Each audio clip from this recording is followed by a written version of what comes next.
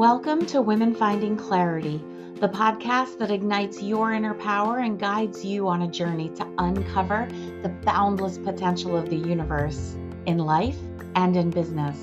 I'm Pascal Cook-Fernandez, your host and life transformation coach. Join me each week as we align our energies, elevate our businesses, and thrive in every aspect of life. In each episode, we dive deep into topics like the secrets of raising your vibration, crafting irresistible offers, and amplifying your impact. Whether you're a seasoned entrepreneur or just starting out, this podcast is your compass to navigate the realms of limitless success.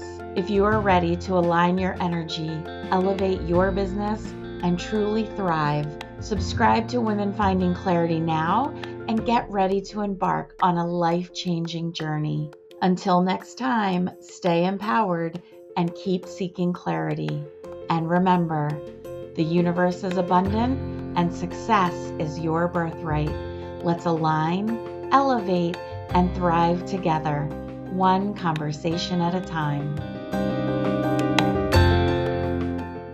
Hello, and welcome to Women Finding Clarity. I'm your host, Pascal Cook-Fernandez. One of the things I love most about what I do is creating a space for powerful women to come and share their message, to use their voices to cultivate positive life and business experiences for other women.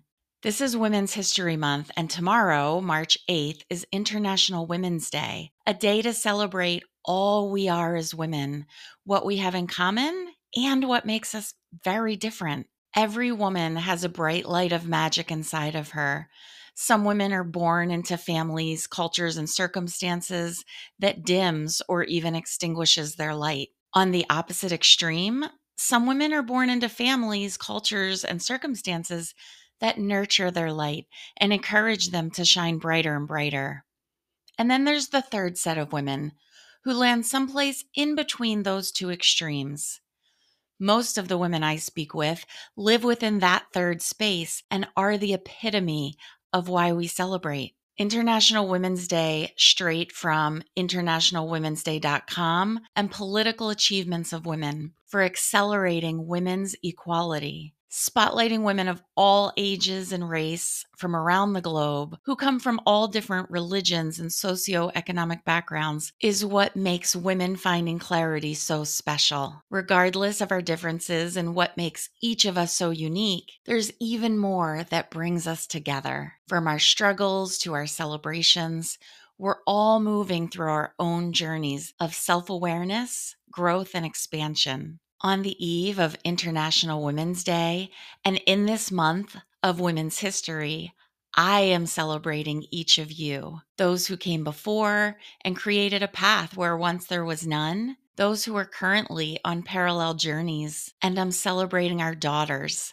and our granddaughters who will continue to journey on from here. My guest this evening is no stranger to creating her own path forward and supporting other women to show up as the best version of themselves. Gayle Petrillo has over 35 years in healthcare leadership roles, including human resources, and in 2017, Gayle launched First Impressions, an image consulting firm because, on paper, or in person. Gayle's book, The Accident, released in 2021, shares her journey as a burn survivor, being fearful of everyone and everything, to becoming fearless and turning obstacles into positive outcomes, tackling many phobias in an attempt to gain and retain self-confidence. As a career and confidence coach, Gayle enhances her clients' self-confidence from overcoming body issues, fears, and phobias, rational and irrational, and imposter syndrome.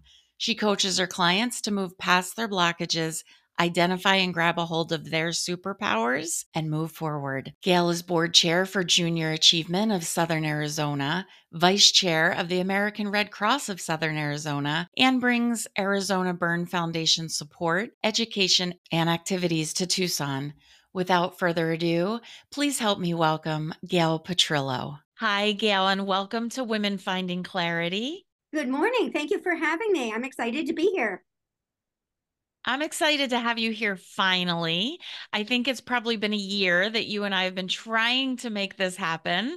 And so, we talked very briefly before we hit record, is that, for me, it's divine timing. Like everything happens when it's supposed to. And so I feel like this is when you were supposed to be here. Perfect. I can't argue with that.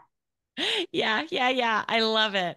So, in Women Finding Clarity, the thing that I do is I teach women to turn their life's PhD into a profitable business. And you very much have done just that. You've taken all your life experiences and turned them into a profitable business. So, let's just talk a little bit about first impressions. Okay. So, First Impressions was born about 7 years ago. And what I do under that umbrella is I'm a career and confidence coach. So I help women, particularly, although I do work with some men as well, but in particular, I work with women to help enhance their confidence. And that came from me.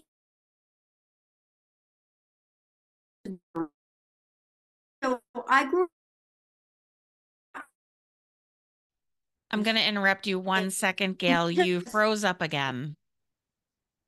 you know what I'm going to do? I'm in a different room where hopefully it will be more stable. Okay, I'm just going to hit Hold pause. on. All right, so let's talk about first impressions.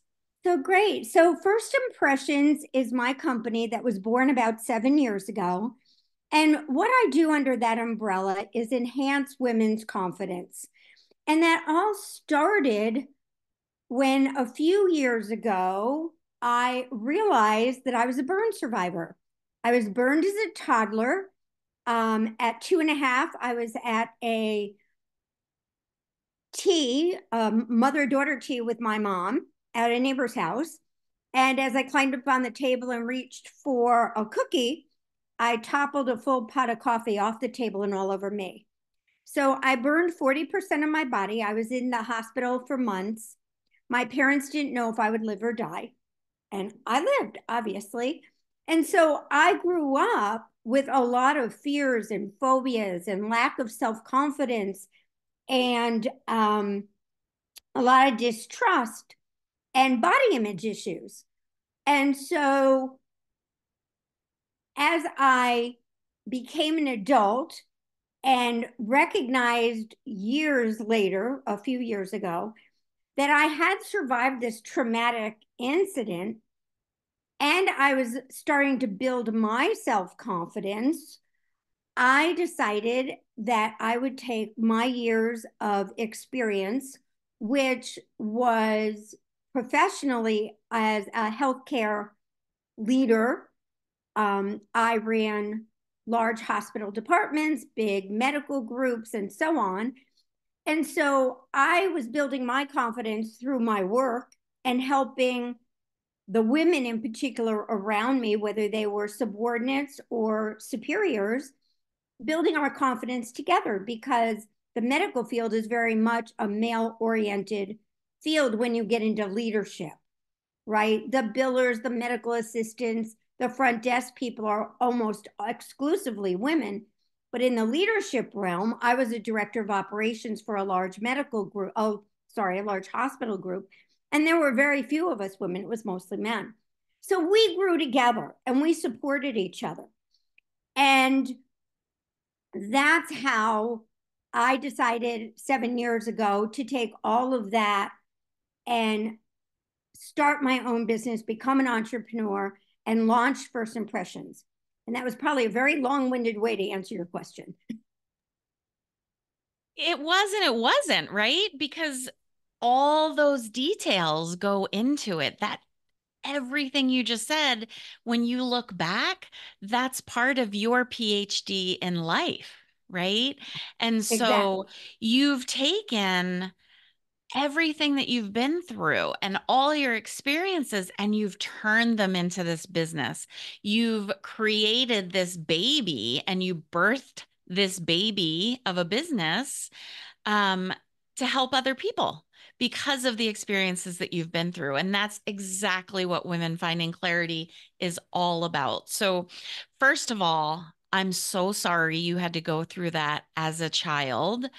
Um, I've never talked about this on the show before, but my mom also was a burn victim, and she was about the same age. She was Oh about my 2 years gosh. old, and hers was actually fire burn, not water burn. And so, um, my heart, I think that's why I resonated so deeply with you is because I will always hold that little 2-year old child of my mom in my heart and, wrap her up just so tightly because, oh, right. And so for you, I want to do the same. I want to just wrap up that 2-year old little baby and just hold her tight and hold her close and, give her so much love. So I am sending 2-year old Gayle so much love, wrapping you up for sure. Um, but going on from that, you did go through all the same kinds of things that I'm sure my mom went through. The fears, the phobias, the lack of self-confidence, body image issues, because those scars, so many people have scars on the inside. Yours were visible to the naked eye, right? And so how do you feel like going through all of that and living and working through all of that made you become the leader that you are today? Well, it's an interesting question and something to think about because what I always say is we've all been burned, right? You just alluded to it. We all have scars, internal, external, emotional, or physical. And so that's how I relate to other people, right? We talk about how we've been burned, whether it's a divorce or whatever it is. And we all feel the same thing through those burns and those scars. And so I work with my clients um, because for women trying to identify what their role is going to be, whether they're going to roll into entrepreneurship or into a leadership role, many of us, because we don't necessarily have mentors, um, we fear the unknown. We don't know how to get there. We don't know how to overcome those obstacles. And so I work with my clients building their confidence because they can't, I find in my experience at least, it's really hard to reach the goal we want if we don't have the confidence. So it starts with a resume, right? Many of us don't know the skill sets that we have, nor how to transition them from what we're doing now to what we may want to do ultimately. And so that's what I do. I work with women transitioning them. And so that's their resumes, that's interview preparation, that's negotiation strategy, that's networking, right? How intimidating is it to walk into a room where maybe you know no one or one or two people, and you have to, very confidently shake hands, break into centers of circles, talk to people, because that's how we find jobs. That's how we meet maybe our spouse or whoever. And then wardrobe comes into that, right? Because if we don't feel confident in how we appear, we're not going to portray that confidence. So it's really that whole package. I love that. And I'm just sitting here. I always like to tell people I'm not distracted. I'm actually just writing things down that you're saying that I want to be sure I come back to because you've just laid out so much gold. There are so many pieces that go into transitioning into this new phase in business, whether you're an entrepreneur or you're just moving from one position to another within the corporate and business world. And so, Exactly. where I work mostly exclusively with women entrepreneurs or aspiring entrepreneurs, healers, coaches, speakers, you're really in that corporate world and in that business world within, the four walls of people's companies. And so things that maybe other people might take for granted, like negotiating strategies. As women, we don't, as a whole, have the same confidence that men have when it comes to negotiating things like higher pay, things like how much vacation am I going to get? Negotiating the job description.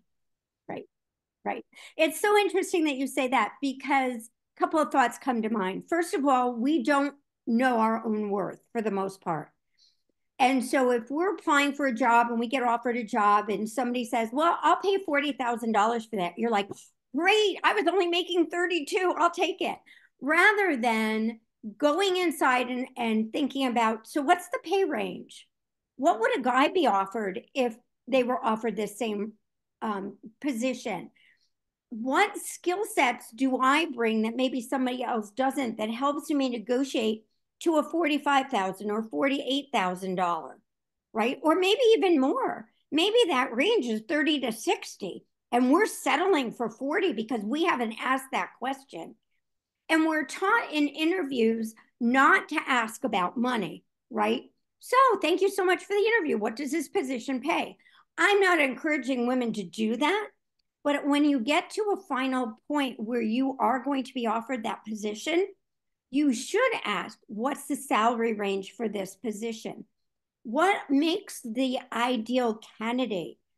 Because now I can say, well, I'm worth 46,000, I believe, because I bring XYZ to the table, right? That shows my confidence. That shows you what I can bring to the table that maybe we hadn't talked about in the interview, or that I'm helping you remember why you want to choose me for that candidacy, right? And so that piece, I think, is really, really imperative.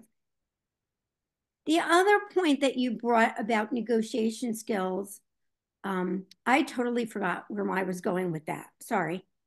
That's okay. I do that all the time. It's because you're so into it, right? And once we start feeling into it, then you're just in a different level in the conversation. And that is totally okay. And that's Thank why you. this is just a conversation. We don't necessarily have to have a particular format. I just love the back and forth of it because you never know what's going to be created through the conversation. And it's beautiful. And so, yeah, I think the fact that you support these women with their negotiation strategies and practicing, because sometimes it really is just practicing saying it out loud over and over again, right? Yep.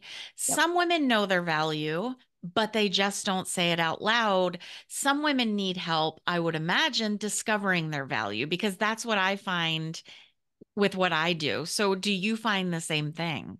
Yes, absolutely. Some do know their worth, but are not able to convey that, right? Especially in an interview, because there's those nerves involved, right? And we're always second guessing, especially as women, we're second guessing what we're saying, right? Will it resonate? Am I being confident enough? Oh, I don't want to go there because I don't want to mess up this great opportunity, right? Those negative emotions come up. And so I do work with my clients on mock interviews. So and it doesn't matter whether they're an engineer or a secretary or anything in between, when we talk about what questions do you think you'll be asked, we can have that conversation. And then I ask them that question. And then I help them hone in on not carrying on for 5 minutes because you don't have 5 minutes to answer a question, right? And hone in on the key components of what you want to get across as a candidate and what sets you apart rather than everybody's answering that question the same way, right? So we work on that. What makes you the individual that's going to stand out among those 100 people that submitted resumes, right? And so the women that do know their worth sometimes are the hardest to work with because they have this idea that it's here when it's really here. So it's Mm. almost easier to work with people that don't understand their worth because you help build them. You help them understand the qualities that they have that make them who they are and make them a great candidate for whatever position or entrepreneurial role that they're going to play. So it's interesting. I have a client right now who she and her husband own their own business, and they have four associates in this business. So it's grown. It's no longer just mom and pop. And they're doing some transitioning within. And she's never been the CEO before. And now she's the CEO. And there's all of these lack of confidence issues that are coming up, right?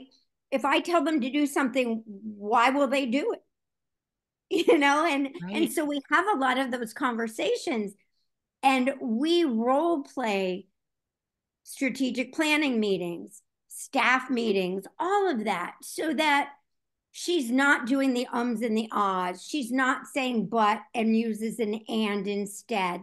She isn't criticizing, but yet asking why. Right. And so those are the kind of coaching things that I love to do because it builds people's confidence. It builds the strength that we as women are then able to go on and lead, and we're respected in that leadership role. So important. It's so important. And it's so interesting to me that even in 2024, the majority of, let's just take a hospital, for example, the majority of the registration counters are women. The Mhm. majority of, I dare even say, nurses are women. They The are. majority of all those clerical positions are women. And yet, the leaders are the men. Yes. How? How is it still majority men leading? I do feel that there has been a great shift, and I do feel like we're kind of slowly rotating toward more of a feminine leadership aspect in our world, but it's a slow rotation. And maybe that's okay because then everything doesn't feel topsy-turvy. But even so, I'm glad we're at least heading in that direction. Yeah, I think it's taken a really long time. I think every decade we look back and say, what have we gained? Why are we still at that level and not at the CEO level, the C-suite level? And certainly there are exceptions to that. In my own city, we have an amazing women CEO of a large hospital medical center. But that is rare. That is not commonplace. And I think it behooves us as women who have been in leadership positions, women who are entrepreneurs, to raise up other women. So often, unfortunately, at least, right? At Oh, least I'm putting in, two hands up for that, sister. yeah, right. Yes. So often, I am in situations where I hear women put other women down. Yep. And that to me is one of the most frustrating things that happens either in networking groups or little coffee clutches.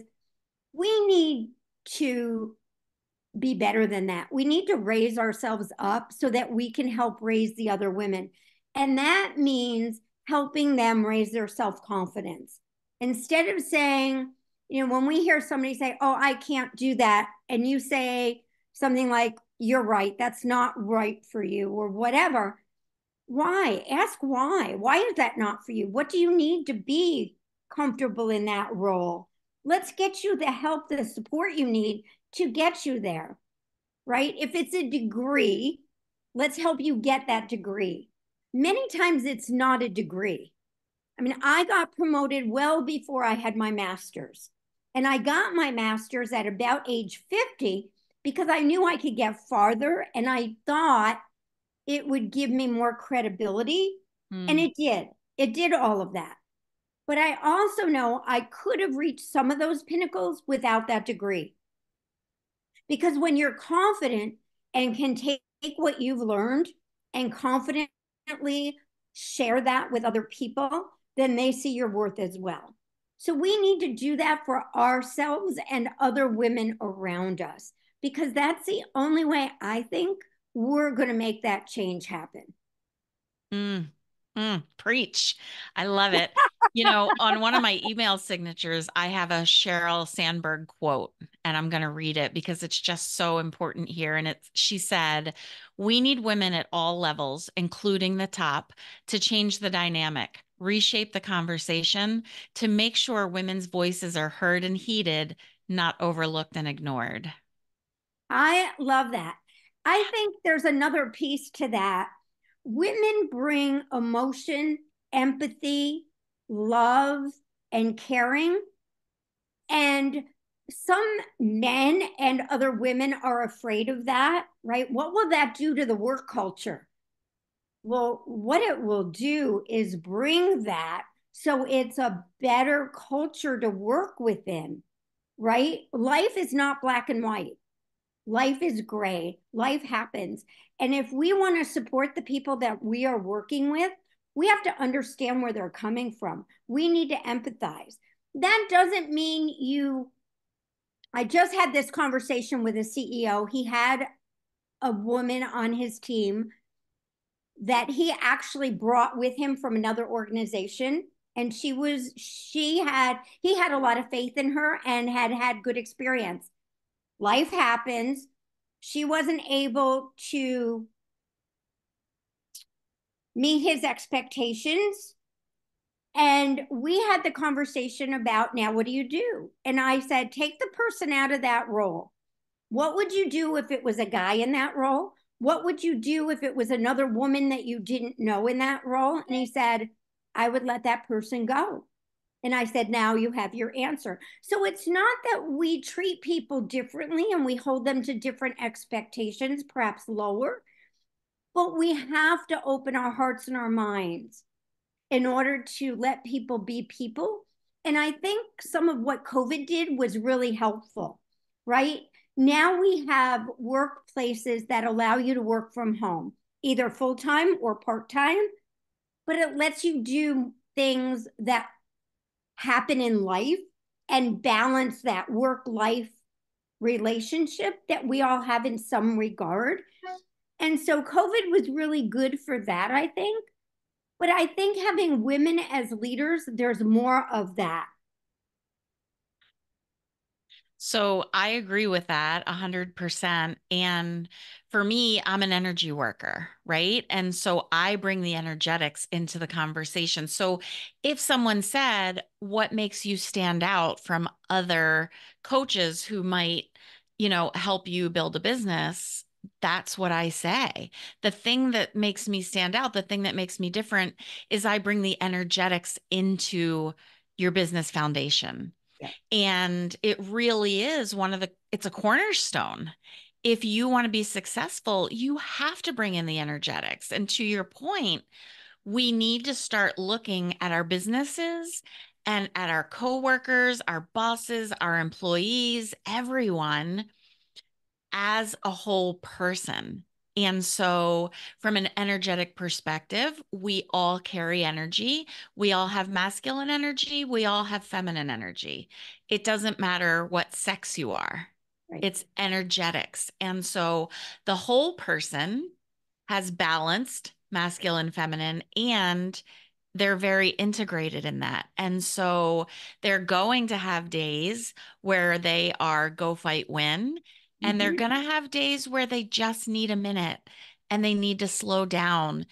There's going to be times as a leader, as a boss, when you are go fight win to your team, and there are going to be times where you have to just take a breath, hold space, nurture, allow someone to have their moment, and then pick up and move on from there.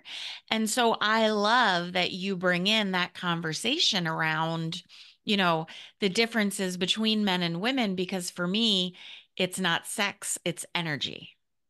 Yes. Right. It's not sex. It Yeah. totally isn't sex. Um, it's the way we're brought up, right? Oh, And as yeah. you pointed out, men have female characteristics, women have male characteristics, and it's that balance, right?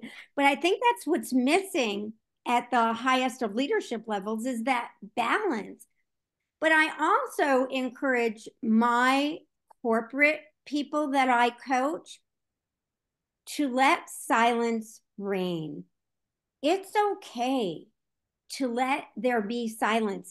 It's interesting because silence makes people uncomfortable. People feel like they have to fill that void with something.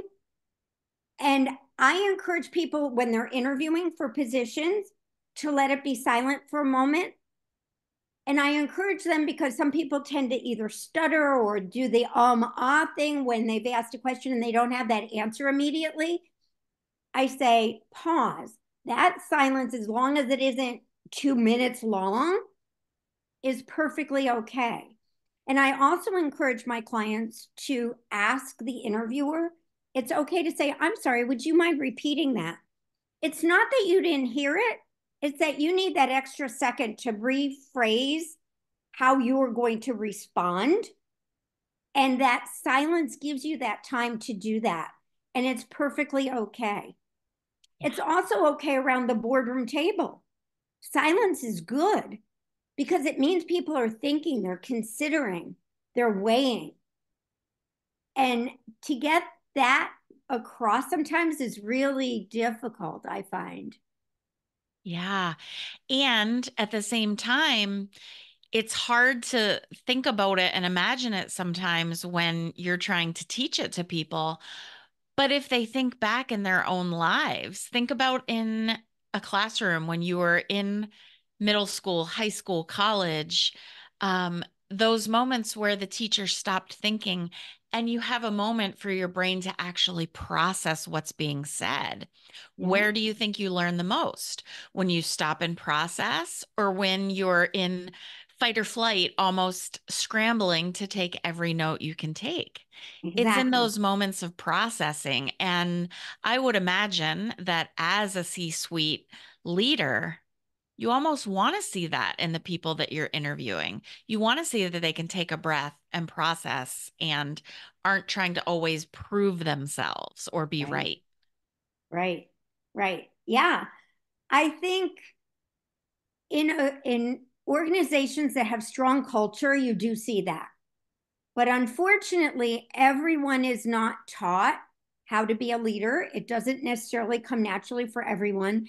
And so there's that fear and phobia about silence. We can't have it, it's not acceptable. And so, again, I think when there are more women leaders, it becomes routine at the table. Yeah. And the table will suddenly shift and start to Yeah, look and feel very different. Because for me, it's not about how the table looks, it's no. about how the table feels. Absolutely. And I think what it does is it enables people to either get on that train or get off on their own, right? This isn't a good fit for me because this is not the culture I feel comfortable in. And so it takes a strong leader to set that expectation and let people either jump on or jump off. Yeah. I love that you bring that culture into the conversation because every organization is not going to be the right fit for you. And it's okay to feel into the culture. And I would imagine, and you can kind of point us in the right direction, but I would imagine that would be a great question to ask about the culture of the company. So you're sure that you do fit into the culture. That's exactly right. And when I'm working with my clients, that is one of the questions that I ensure that in some form they ask at the end because every interview said and every interviewer said, then what questions do you have for me? And if you don't have any, you are not getting that job, no matter how you answered the other questions, because it indicates that you either didn't do your homework or you're not confident enough to ask questions about how you fit into this culture, right? And I encourage my clients to make the interview a two-way street. You're responding to questions about how you will fill that role. You're asking questions about how you will fit into that company, that culture, that role, those expectations. And that's why one of the questions I encourage my clients to ask in an interview is, what would your ideal client or person in this role look like? Because if it's something different than you know who you are, you're not going to be a great fit. Yeah. You may have the knowledge, the expertise, but if that's not a comfortable spot for you, it's going to be short term. And that's not good for the organization or for you personally. Yeah. Yeah. Wow, that's such a really great point. And I'm wondering in this idea of culture, how much personal do you bring into the conversation? Because obviously, you don't want TMI, but where's the line? Where's the line of bringing in your personality, enough so they can see who you are, but not so much that they're just like, wow, that was a lot. Right. And that's interesting because when I meet with my clients, one of the things we work on first when we've gotten to the interview stage is usually that first question is, so Pasquale, tell me about you, right? And so are you going to go into, well, I got my bachelor's degree in 1976 and then I got married and then I had three kids. And my mom and I don't get along at all, like, right? That's TMI. Yeah. But what you do want to get across is I got my master's at 50 because I felt that gave me credibility. And I learned XYZ in this role that I will bring to you. And I've been happily married for 44 years. That shows stability, right? So we work on that so that you're not answering that question in a 10-minute dissertation because no one's going to give you the floor for that long. You've already turned them off and they're like, okay, we can't wait for Susie to come in, right? Whoever the next candidate is. And so we work on that and we talk about all the things that make you you. And then we hone it down to what's going to set you apart for this particular interview. And it also goes to body language. They're not just listening to your words, they're watching how you react. Are you smiling? Are you leaning forward and engaging? Are you sitting there like this? Are you cold because the AC is on? Or are you like, I'm very uncomfortable here. I don't know, right? Yeah. So, and many times, I mean, we all know everybody has cameras these days. And so many times, and I've been known to do this on the other side of the table, is you look at candidates as they leave their car and walk into your building. Are they fidgeting in the lobby? Do they pick up a magazine or are they reading their resume or are they looking at the ceiling or are they chewing gum? Right. And then it carries over into the interview. And so there are so many things that are important for you to get your message across, right? And it's no different if you're an entrepreneur and you're looking to get clients or you're interviewing for an organization where you're going to be part and parcel of that culture, whether at the C suite level or somewhere below that, right? And I'm very involved philanthropically in my community. So I sit on three boards. And it's the same when you meet with an executive director who might reach out and say, you'd be a great board member. What's your thought? Well, is it a good fit? Because we don't want you on our boards if it's just like, oh, it'll be great on my resume, thanks. Or are you going to be active, volunteering, um, communicating, interacting, all of that? And so all these things we're talking about, I think, fit at so many different levels. Yeah. Yeah. I love it. This is and you answered my next question, which was going to be, how does that translate into entrepreneurship? Right. And you really answered it so eloquently because, whether you're the CEO looking to interview a possible new employee or you're an entrepreneur and your clients, I tell people we'll have this free biz clarity session. It's complimentary 30-minute session. This is what you'll leave with. And at the same time, you and I are going to see if we're a good fit to work together in the future. Because in Exactly. that first 30 minutes, we're going to know if we're a good fit or not. And Yeah. we I do both the need to exact feel same like thing. it is. Yeah. I do the exact same thing.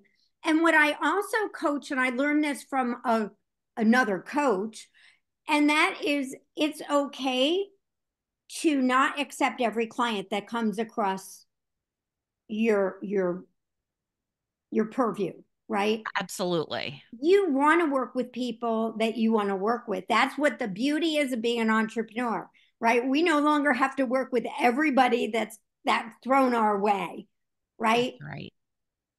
And on that same tone, everyone doesn't have to work with us. There are many of us that do the energy healing, the confidence work, whatever it is, and we're not a fit for everyone. And that's so imperative because we're spinning our wheels and the client isn't getting what they're paying for emotionally, physically, financially. It doesn't matter. And so that fit, just like an interview, is imperative.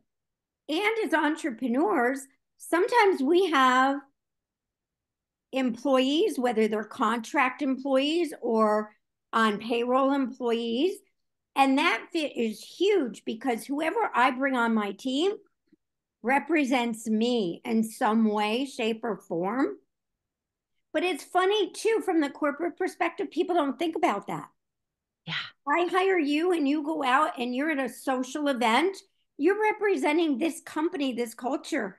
And if you're doing it a disjustice, you're not doing yourself or my company, the company, any favor. And so I think, again, that's where women in leadership come in. I think we're much more sometimes aware of our own body language, our own communication style, right? And I think that's so imperative across the board. Yeah, absolutely. It brings together this whole conversation. And so, you brought up another really great point that I want to kind of move into because I know time is ticking away and it is networking. And so, I know you coach your clients around how to network and the do's and the don'ts and all of that. So, do you have some good do's and don'ts that you can, just kind of point us in the right direction?